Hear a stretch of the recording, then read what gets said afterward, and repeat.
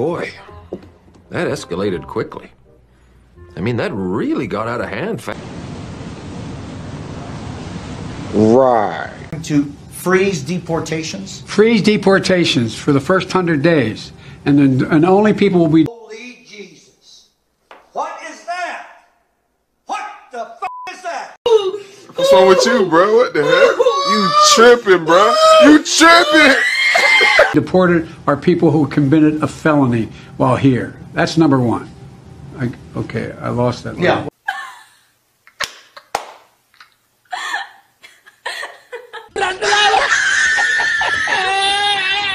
I see an economy that grows from the middle out and the bottom up, where the wealthy come to our house, you get my wife's name right. pay their fair share, so we can have child care, paid leave, and so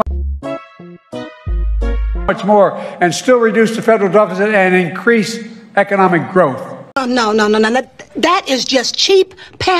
Folks, imagine what we can do next. 4 more years. Good job. Bro, what are you talking about, man?